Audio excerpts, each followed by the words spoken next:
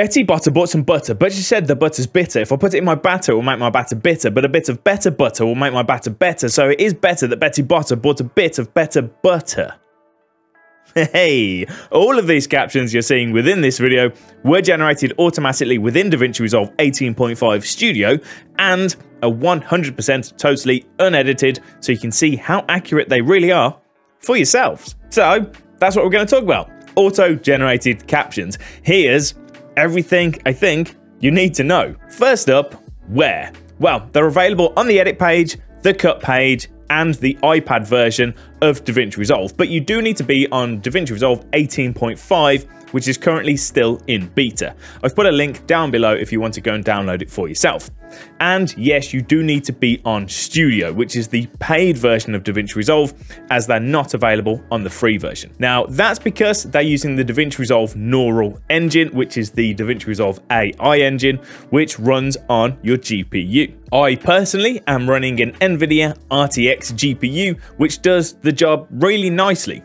And you can get your own NVIDIA GPU from this video's sponsor, Scan.co.uk. Scan.co.uk are one of the biggest and most trusted resellers of NVIDIA Studio certified products in Europe. So if you need an NVIDIA GPU, a custom NVIDIA Studio PC, or even an NVIDIA Studio certified laptop, Scan have you covered. They're also a registered reseller for Blackmagic, so you can get your speed editors, Resolve panels, Blackmagic cameras, and of course your Davinci Resolve licenses too, plus free next day delivery and award-winning customer service. So click the link in the description below to check out Scan's line of NVIDIA Studio approved laptops, PCs, and other goodies. But hey, so how do you run the auto-generated captions? Well, let me show you real quick. So here we are, first up on the edit page within Davinci Resolve. So I have the timeline open, as you can see. Then all we need to do, click on timeline at the very top and come down to create subtitles from audio. If you're on the cut page or using the iPad version, you have this little icon over to the left, which is called your timeline actions. It's a new one. Give that a click, and then there's an option to create subtitles from audio. Whichever method you choose, once you've clicked that, this little pop-up will appear. We have language. Currently, the only option is English. I'll come back to that in a second. Presets. There's 3 options. I don't believe you can create your own just yet. And then you have max characters per line. If you want shorter, snappier subtitles, reduce this number. And if you want longer ones, you can increase it up to 60. I'm going to leave it somewhere in the middle and then simply hit create. Davinci Resolve will then analyze your timeline and create your captions automatically. English only, yes. Currently, the only language that's supported with the auto-generated captions is English. But remember, this is still in beta. This is the first release of the beta. More languages are coming. I actually spoke to one of the lead developers for Blackmagic while I was over at NAB in Vegas last week, and they confirmed that more languages are in the works. They will be coming eventually. I don't have an ETA, I don't have a list of languages or anything like that, but more languages are coming in the future. How long does it take? Well, that 19-minute timeline that you've just seen me run, that took between 35 and 40 seconds. Mine runs at about 28 times real speed on that NVIDIA RTX 4080 GPU. It will depend on your hardware, on how quick or how long this takes to run, but generally, in my experience, it's pretty quick. You're generally not waiting long. If you're running a 10-minute timeline, yeah, 20-30 seconds or so, and you're good to go. On that note, as mentioned, it uses your internal hardware. It's not cloud-based. It doesn't use the cloud at all. Everything is done locally, so you don't need an internet connection to run the captions, which, from my perspective, is a massive bonus. We don't need to worry about confidentiality, about it going somewhere else and then coming back. And it also means you can just do it without an internet connection. So if you're in a public place, you don't need to connect to their Wi-Fi. If you're on a plane, you can get work done there. It's just way easier having it all done locally rather than pinging off to some random server somewhere. Can you customize them? You can, but it's limited. Let me show you. So once you've generated the captions, this is how they appear on the timeline. So we now have this subtitle track, 610 clips, and these are all the individual captions, as you can see here. So what we need to do, let's just zoom in onto our timeline and we can see the individual captions. So if the timing's wrong, what you can simply do is move this edit point, just click and drag in the same way that you'd move any other edit point on your timeline. To amend the individual caption, simply give it a click, open up the inspector, video, caption, and you have the controls within here.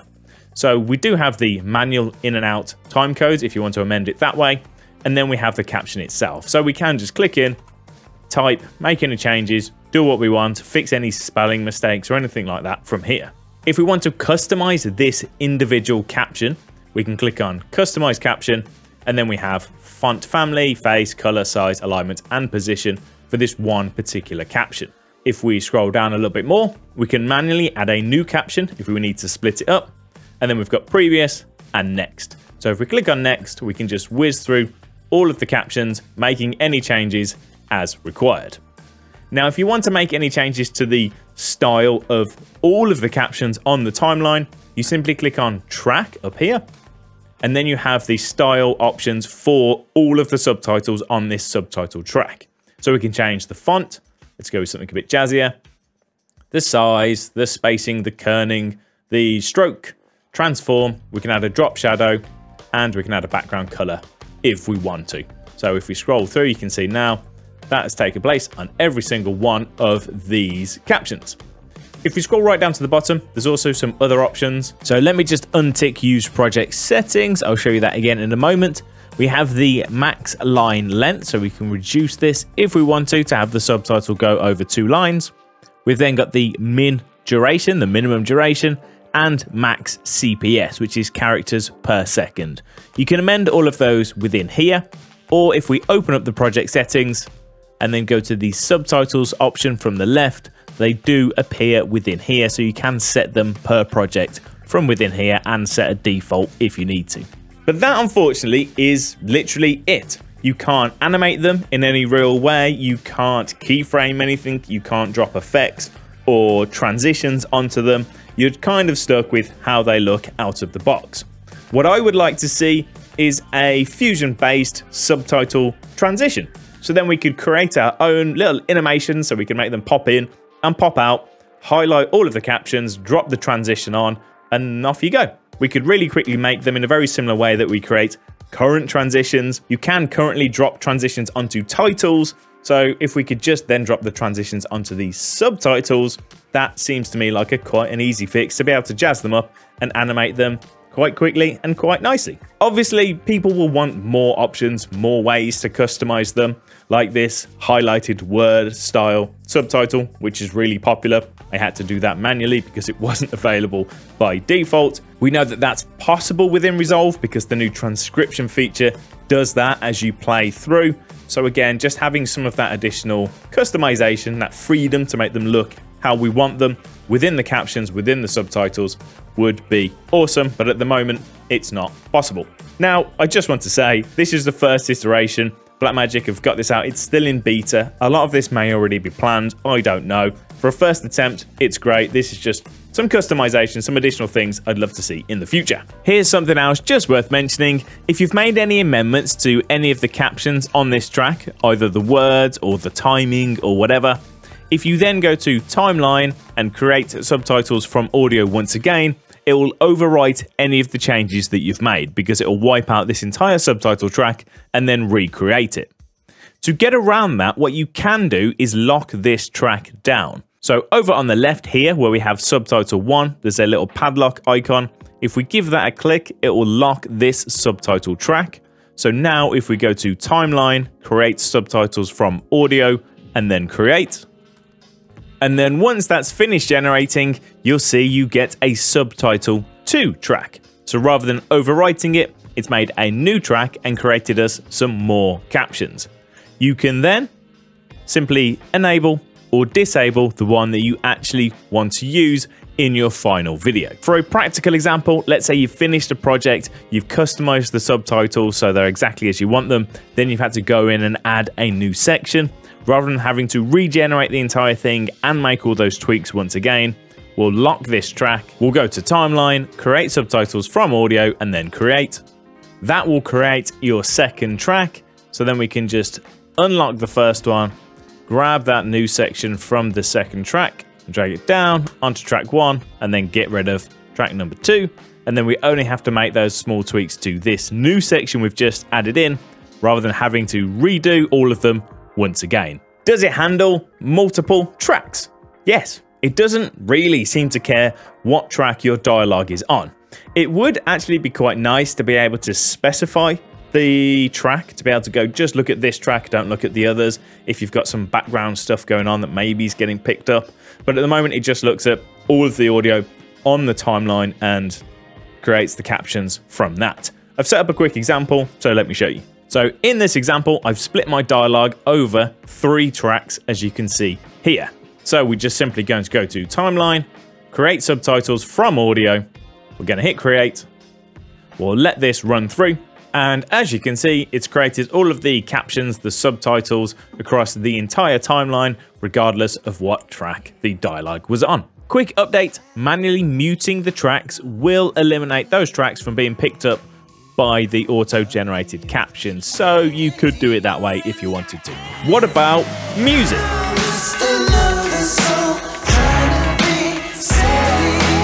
As you can see, music will be recognized and then simply displayed as music.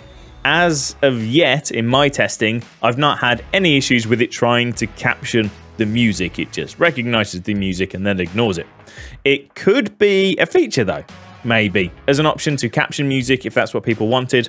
It does appear at the moment that it's just being ignored. I have background music running in some of the tests I've been doing, and as long as the volume is low enough, it's not making any issues. It's not causing the captions to be less accurate or anything like that. Sticking with accuracy, are they accurate? In my testing, yeah, they've been pretty good. Again, you can see for yourself because this whole video was captioned in Davinci Resolve, so hopefully these are accurate even with my accent and the fact that I do like to slur my words. They're not perfect. Obviously, it will make some errors. That's kind of expected. You're never going to get anything that's 100% accurate all of the time. It will depend a lot on audio quality, volume, accents, pronunciation, all that sort of thing. But overall, in my testing, it has been pretty accurate, so I've been really quite impressed, especially for a first attempt. Does it handle multiple people? Meh, yes and no. It does work with multiple speakers, but it just creates the captions in exactly the same way and, you know, dumps them all together. Some other auto-generated caption software out there actually allows you to name the speakers, which is a cool implementation. So maybe I'd like to see something like that within Davinci Resolve in the future. Either a way to name the speakers and then have that clearly marked on the subtitles, or being able to assign different styles to different speakers, something along those lines. For just talking head videos like this, it's currently absolutely fine, but it may become a bit of an issue if you're doing a long interview, for example, and you've got the 2 people on screen at once. It won't be immediately clear who the subtitles are for. Oh, hey! Oh.